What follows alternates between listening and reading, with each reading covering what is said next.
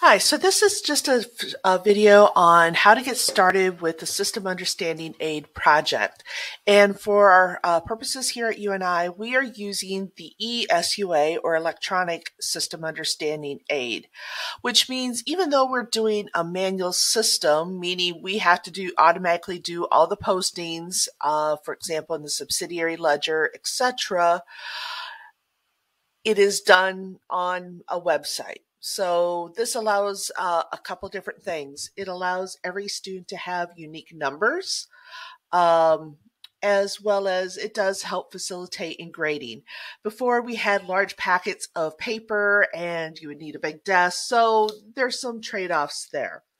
So before we get started showing you the actual ESUA system, I wanted to show you some resources that I've made available on e-learning. So first of all, at the very top, you will find the purchase information, and there's a section code. This code will be different every semester, so don't worry about that. Make sure you get it from your e-learning system. And then we have the class instructions. So at the very top, you see the purchase information. So there's the link of where to buy this.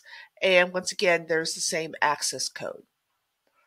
So as I said, we are actually doing a manual system. Even though we're not actually doing physical paper, it's still a manual effort. Once we get to QuickBooks, or once you ever work in other systems, you'll notice that once you enter in a source document, it automatically goes through the rest of the process. This is to help give students an understanding of how the data flows from a source document into the journal, into the ledger, into your trial balances, and then finally into the financial statements. So by understanding that, that will help with if you audit or if you're ever working in industry. Also, it also helps with understanding what some of the source documents are that are used typically in business.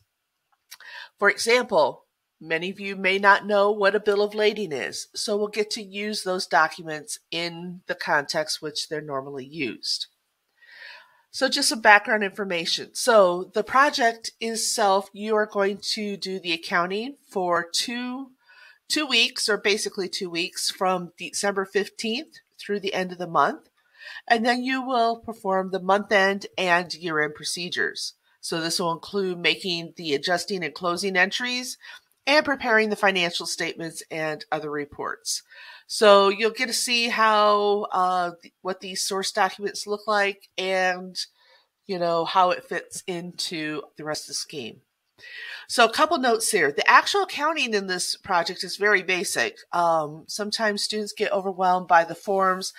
If that's the case, take a step back, think back to what you did in principles, and that's where you'll find out where most of the entries are. Think about what the entries are and what you learned there, and then go ahead and worry about the forms. So don't overthink the accounting part.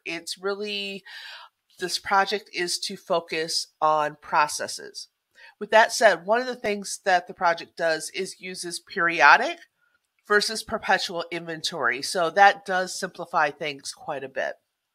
For example, it may not be the best method or actually GAP approved, but it is okay for this. So one of the things we'll get is the transaction list under documents once we get into the system. Once again, remember, each student will have their own transaction list. You will do the same transactions, but the amounts will vary from person to person on certain items. So you still may work together, but this way you have to do your own calculations and make sure you understand the flow a little bit better on your own. So the system actually breaks down the project into 2 parts. We're going to do this in 2 pieces. The system breaks it down to 4 parts. We're going to actually do it in 2 pieces. So starting when we start the project, you'll want to read the instruction book, which I'll show you where to find, and kind of skim the reference book. At least know what is in the reference book so you can go ahead and use that when appropriate. So for us, check your deadlines here, but there'll be a new deadline for this semester, it's going to be due at 11:59 p.m., which is what I have over there, and in the syllabus, not at the 10 a.m. So, but there will be consistent dates on what is on e-learning. There's going to be 2 activities that are due. So it's going to be transactions part 1, which is going to be December 16th through the 22nd, and transactions part 2, which will be the remaining for December 23rd. Now, one of the things about the system is it is what we call auto-graded. So I do have the ability to override, but it's going to do the initial grading for you. Now, the thing is, you have hints, and you actually have check figures that you can use. So when you're done with all the transactions, you can go ahead and submit auto grade. And for each section, so for example, for the transactions from December 16th through the 22nd, you can actually hit auto grade 3 times. So the key is you don't hit auto grade until you've completed the transactions from the 16th through the 22nd. You click auto grade, and then you are given some hints on how to fix it. And then you can hit auto grade 2 more times, and each time it'll give you a hint and your score. And then you go ahead and complete transactions for the December 23rd through the 31st. Once again, within that group of transactions, you have the ability to submit auto grade 3 times. So within this first section, you will be able to submit auto grade 6 times, 3 for each subsection within the system. And then on March 25th, you will turn in the remainder, and this will be month end and year end. Once again, you will have the ability to select auto grade 3 times for each of those. Here's some hints. I also have those same hints and probably continue to add to those on e-learning. So let's close this.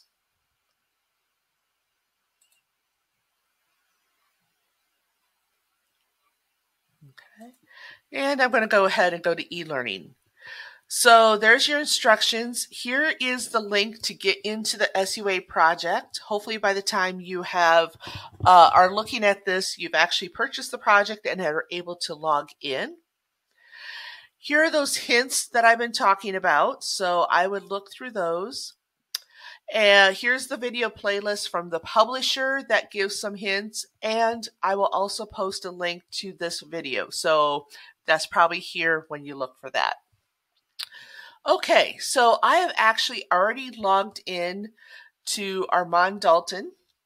So the website is armanddaltonresources.com, and you'll go into the dashboard. My system is going to look just slightly different. I'll try to point out the differences that I know of as we go. So I'm going to click on this drop down and select Activity Overview.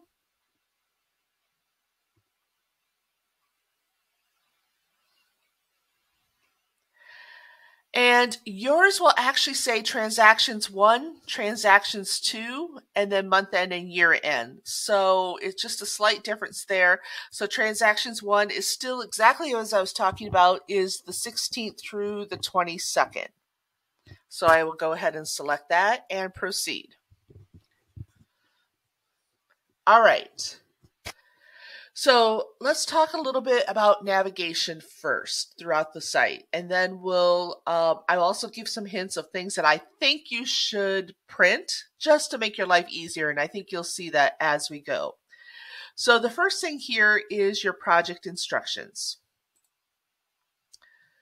So just to flip through this a little bit, you got your table of contents, which will be handy. A little bit about the nature of this project, how you prepare the documents, and really the instructions are pretty much the same from the manual system, the paper system. So even though we are using a cloud-based electronic system, we're using what looks like paper forms. We just have it so you can type it in rather than handwriting it. So some of the things you'll need, and you'll see those. One of the things it points out is this virtual file cabinet. So periodically in the documents, you'll see that you should use the virtual file cabinet to file, because one document might go to accounting, one document, part of the documents may go to uh, a supplier, and another one goes to purchasing, for example. We could go ahead and file those, but honestly, don't worry. Don't worry about where they go in the file cabinet. If you feel better putting them, just put them all in accounting. The time it takes to separate the documents into the correct folders is not really value added, and that is not something the AutoGrade checks, nor will I. So don't worry about that file cabinet. The documents, there are three types of documents. You'll have some blank documents, which you will finish start to finish. Some you will do a few things on, maybe sign them, review, or add something. And then some are just for reference that you use, that you have information that you'll need. Once again, ignore this file folder information. We are not going to file. So if you want, just put them all in accounting. So here's a little bit, once again, we already talked about what the business is. We're a wholesaler. Actually, I don't think we did. We just talked about what the transactions we're going to do. But Warren Sport Supply is the company, and what we are is a wholesaler. So we buy sporting goods equipment from various suppliers, and we sell them to mostly colleges and their sports department. So basically, the operation of this warehouse or distributorship is our source of income, and we make our money off of the differential between the selling price and our purchase price. We have a salary manager and 2 hourly employees. So at various times, you will be different employees. So here's the personnel structure. So Ray Kramer is our salary manager. You saw his name there on the bottom. And here's what he usually does. He's the person who actually does most of the approvals and oversights, prepares time cards, or not time cards, but your paychecks, etc. Jim Adams does a lot of the traditional accounting work, prepares all the journal entries and subsidiary ledgers. And Nancy Ford does a lot of what I would say typically clerk type functions, prepares purchase orders, prepares documents, then they go to review to either Jim or Ray, depending on what it is. Here's some other information. I'll show you where the chart of accounts is and the price list. We have some information about credit terms, depending on the company, whether we're giving it to customers or from vendors. Our sales tax. So there's some information about sales tax. We are based out of Illinois, so there's no sales tax on wholesale sales, at least at the time of this writing. Here's our inventory procedures. So just a refresher of a periodic method of inventory. When you get to payroll, here's all the information about payroll. There's your payroll rates. Here's your FICA rates, your how to calculate state and federal unemployment taxes, etc. Some other suggestions, as well as your calendar. And at this point, monthly transactions is not going to be done until part 2, or the second due date, which is actually the third section within the project. So monthly transactions and yearly.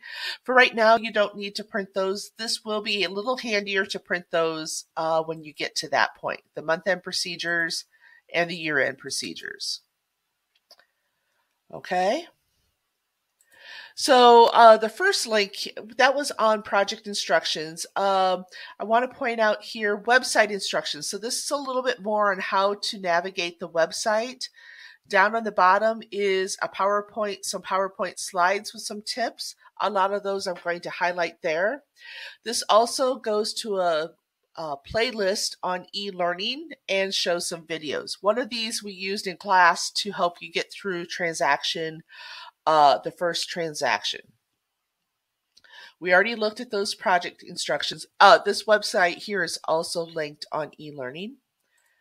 Here's your flowcharts. So this tells you how to prepare things a little bit. I would highly recommend that you download these and possibly print them. So I'm actually downloading those now, and I'm going to open them in a PDF.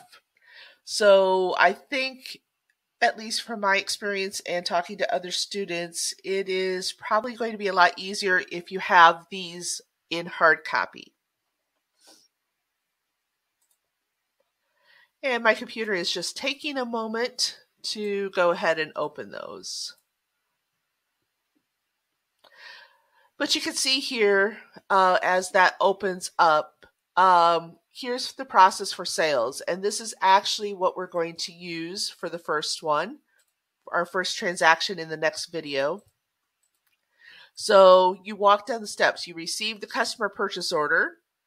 So that's a document that's given to you for reference. And then here off to the side, for example, Kramer approves and initials on the customer purchase order if it's a credit sale. And then you follow the rest of the process. Now here it's telling you where to file, or that you move these documents, and then we get a sales. We prepare a document here, we prepare another document here. We have somebody initial, and then we have all of our documents where we file them. And that is the part that I want you to ignore, where we file them. We're not going to worry about that. It adds a good half hour to the project. All right, so we'll come back to that here in a little bit. If you don't know how to complete a document, here are example documents under the sample completed documents. This is a file you can download. I didn't find that one quite as necessary as some others. So you can see that there's examples for everything from a bank deposit slip to return requests, etc. And then here is your reference book.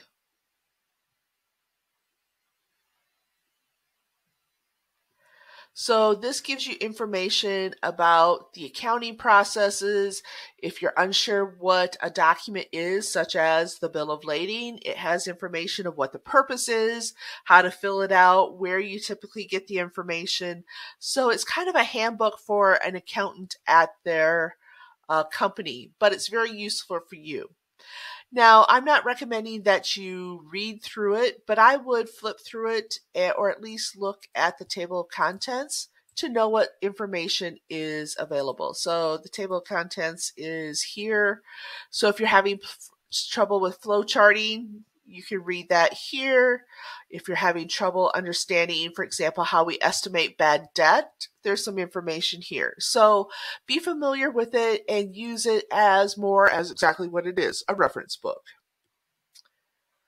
Two more things I want to point out, and then we're going to conclude this video and then open up another one to go through the first transaction together. So what about these transactions? You get those from the transaction list. So this is a document that I highly recommend printing out. I don't have it downloaded here, but because I actually have a printout, and I know you can't see that because it's a little blurry at the moment on the screen, but print this out. Once again, this transaction list will vary by person. So each person will have different transaction list. You have your chart of accounts. So this will list each account in this project that we would use. So you have all of your assets, your liabilities, equities, income statement, and revenues. So notice they follow a similar pattern to what we discussed, that they're all in the order of your financial statements. Okay. This one you could print. It's not quite as critical as, I would say, the transaction list and the price list. So here's the price list. This is one I would also recommend having a hard copy for. And the reason is, this will vary from person to person. Okay, so The price list does vary. On this price list, you will have both a selling price and a cost. Here we go. I'll make that a little bit bigger just so you can see it. So here's everything we order from Velocity Sports, and that's the only vendor we're going to be dealing with. So here's the cost that we buy it at, and here's the selling price. Okay. And if you get stuck which one to use, think about it. Do we want to buy at a lower price or sell and then sell at a higher price? So that's kind of what you want to keep in mind as you go.